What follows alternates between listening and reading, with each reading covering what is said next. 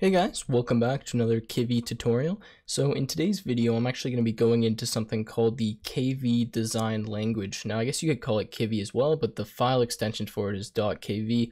And essentially you can kind of think of this almost as like a CSS because it's a design language, which is meant to kind of simplify your code so that you don't have to have, like if you remember in the last video, we had like .add widget, and then we were defining the widget and we were giving it like a text color and a font color. So this is just a much easier way to be able to style elements. So essentially what I'm going to do is, you can see here, I've deleted all the code from the last video essentially, other than the main stuff. And I'm actually going to recreate exactly what we did in the last video using the Kivy design language to show you the contrast between the two. And you guys can pick whether or not you'd like to design things directly from Python without using this Kv language, but it's super simple, and it's not like a whole new programming language to learn. It's literally like, you'll see when I start doing it how easy it really is. But essentially the reason we use that is to separate our style from our code, and it's typically a good idea. The way I kind of like to think of it is separating your HTML from your from your JavaScript, from your CSS. If you guys ever did any web development stuff, you'll probably see why I'm using that as like to relate to it. All right. So essentially what we need to do is we need to create a style file, right? And this file is going to have all of the styling code in it for us. So what we need to do is we have to create a new file. So if you're working in PyCharm, you can just go new file. Otherwise, just go new text file. I'm sure you guys can probably figure out how to do that. If not, let me know. And what you're going to have to call this file, if you're working with me and you named your main class that has the build method in it, my app, you're going to go lowercases my.kv. Now I'm going to explain why we do this in a second, but if you're working with me and you named it the same, you can do my.kv, okay, and save that file. Now, if you didn't, what you have to do is you have to name the kv file the same as this class name, except if it ends in app, you have to remove the app. So in this case, we said my app, so we just called it my, and we removed the app. Now also notice everything is in lower cases. So everything you type in this file, sorry, not in this file, like whatever you name this file is always going to be lower cases. So even if my class name was my app like that with a capital My, you would just name it lowercase my.kv, okay? And you're removing the app. So to just show you a contrast here in case anyone's confused, if I do like hello.app, I would name this file hello.kv, and hello would be in all lower cases. Now, if I were to name this file, let's just say like CLS, then I would just name my file cls.kv, again in all lower cases. If I were to name it cls.app or cls app, then again it would still be CLS, because if you end in app, you don't use that in the name. I know it's confusing. Why the heck would they do that? Don't ask me, but that is how you do it. If you're having any issues with that, please let me know. Okay, so now that we have that file, I'm going to show you how we can actually add widgets to our screen without doing anything in this Python class. Actually, there's one thing we have to do. So the first thing we're going to do, from Python, excuse me, so we're going to do kivy.uix.widget. So we're going to import that, and then we're going to import widget. Now the reason we're doing this is because our class has to inherit from widget just when we're going to be using it inside this kv file. So we just need to import this widget and then just make it inherit from widget, as opposed to that grid layout that we had before. So now we're going to go into this kv file. Now this kv file is really nice, and essentially the way it works is you can just type out exactly what you want in here to show up on the screen. So what we have to first do is we have to reference the class that we're going to be using to, well, draw things to the screen. So like if we had multiple windows, we would reference different classes, and you'll see the way that we do this. So our class is called myGrid, right? And this is what's going to be returned from my app, and it's what's building. So this is what we need to reference first. So what we'll do in here is we'll do a little tag and we'll say myGrid. Now this defines that we're going to be working with the myGrid class, okay? You put in this little tag, and everything in here works by indentation, not brackets, okay? So just like Python, everything needs to be indented properly. So we're going to hit tab, and I'm just going to type something out and then we'll talk about exactly what it's doing, okay? I'm going to type label, colon, tab again, and then say text, and we'll just say tech with Tim, okay? Now I'm going to save this file, Control S, all right? And let's talk about exactly what I did here. So my class name was myGrid, inherits from widget. In here, so we're going to return myGrid, right? So we have this kv file. We haven't done anything in the Python file to reference this, okay? We just named it appropriately. We named it my again, because that's the way the naming convention works. And we're going to say here, we're going to put a label, and it's going to have the text tech with Tim. So let's just run this first and see what's happening. I'll explain why after. So you can see that we actually get tech with Tim showing up in the bottom left-hand corner of the screen. So you might have expected it to be in the middle. I'll talk about why that doesn't happen in a second. But essentially you can see that we've added a label to our Kivy file, and we didn't like type anything to load this file in. What actually happens is when you run Kivy, it automatically looks for this class. It looks for this style file. And the way it does that is because it looks at this class name. Oh, I don't know what I just did there. It looks at this class name, right?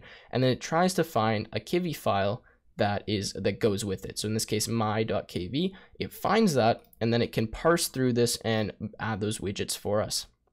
So let's just see how exactly this works. So I added a label, and then I had a text property, tech with Tim.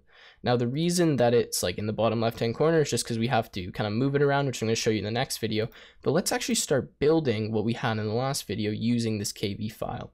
So what we're going to do this, and I just got to look at my other screen here quickly, is we're going to set up exactly what we did before, and I'll just go through it, and it's better as an example. So I'm going to make a grid layout, okay, and the grid layout is going to have columns 2, right? Or actually we need to do columns 1 because we're going to have multiple grid layouts, okay? So we're going to have a grid layout, and it's going to have 1 column, okay? Inside of this grid layout, we're going to have another grid layout. So notice that because this other grid layout is going to be inside of this, I have it indented and in line with this. So that means that anything that kind of is like, that's why the indentation works. Anything inside, so like indented past, is going to be inside something. So if I put this label here, now it's going to be inside this second grid layout. So I'll go through, it'll make more sense once I kind of get typing, but essentially what I'm going to do is I'm just going to rebuild what I had before. So label, we'll say is name, and I'm just going to do one less this time just to save us some time. And what else we had in grid layout? We had a text input, so let's put that. And then what was a property of text input? Multi-line equals false, right? Okay, and then again, inside of grid layout, we had another label, so let's do that. And we'll say text equals, I'm just going to do email instead of last name this time. We'll just ignore that. And then we'll do text input equals multi-line. Oh, what am I saying? Okay, so actually I already made a mistake here. Equal signs, I'm used to Python. They need to be colons, just like you might have in CSS, right? So if you guys are putting equal signs, it's not going to work. You got to do colons, okay? Okay, so text input, colon, tab, and then we'll say multi-line, colon, false, like that. I don't think it matters if you have a space or not afterwards. I mean, you guys can play with that. Okay, so we have that now. So we added that grid layout inside of the other grid layout. So if you remember what else we had, we also added a button. So let's add this. And the button had text, colon, and we said submit like that, okay? So this is what we've done. We've added a grid layout inside of, or we've created a grid layout, 1 column. We've added a grid layout that has a label, text input, label, text input, the same as we did before, inside of the other grid layout. We already talked about why that works. And then we have a button that is inside of the main grid layout. So let's run this and see what we get. Okay, so we get this, and this is actually exactly what we had before. It just sits in the bottom corner of the screen, right? So you can see why how this is similar. But why is it in the bottom corner of the screen, and how do we get it to like move up and be part of the full screen? So I'll show you this quickly, and then I'm actually going to probably end here, and we'll go into more stuff in the next video. But essentially, the way that we get this to go into the big part of the screen is we have to define a few more properties. So inside of our my grid here, okay, actually let's do inside of this grid layout, there's a few more properties that we can use. We can use like position, we can use size, we can do all this. Now the reason that this is happening in the bottom left hand corner of the screen is because my grid currently is just a widget, and a widget has a default size set by Kivy. So we need to override that size so that it goes to the whole size of the entire application. So the way we do that is just say size colon, and then we're going to say root dot, and we'll say width, and then root dot height. Now, why does this work and how does this work? Well, the root widget is going to be my grid, okay? And my grid, right, is going to be like the size of the entire application. That's what it's going to have. So it already has those default properties, width, height, whatnot, right? So when we do root.width and root.height, we're going to get that root widget's width and height, which is going to be the entire window, and we're going to fill our grid layout in that window. So you'll see how this works in a second. So I run this, and now you can see that the entire window is filled because we used root.width, and root.height. And I could be saying this wrong, but essentially root is just getting your main window. Okay, so the root window, it's getting the width and the height, and that's what we're expanding to fill that window. So if I wanted to do, I could do something like, okay, if I go here, I could do root.width minus 100. I could do root.width minus 100, right? And let's run this and see what we get. And now you can see that we're going in the bottom because we've not expanded as much, right? So you can see kind of how that works. And if I wanted to change the position, I'll show you quickly, and then I'm going to go to the next video probably after this. Position, we could do 100, 100. And now watch what's going to happen. We're going to be padded 100 on each side.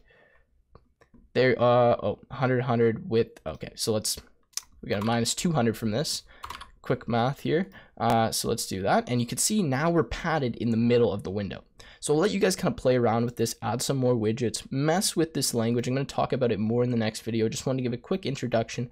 And you can see that we're creating an entire application without having to type any code. So we're going to have all the logic essentially in here, and then all of our styling we're going to do in these KV files, and it's just nice. And you can see that it's pretty easy to go and fix things as opposed to looking in one straight line and seeing like self.addWidget and whatnot. Okay, so anyways, if you guys enjoyed the video, please make sure you leave a like and subscribe, and I'll see you again in the next one.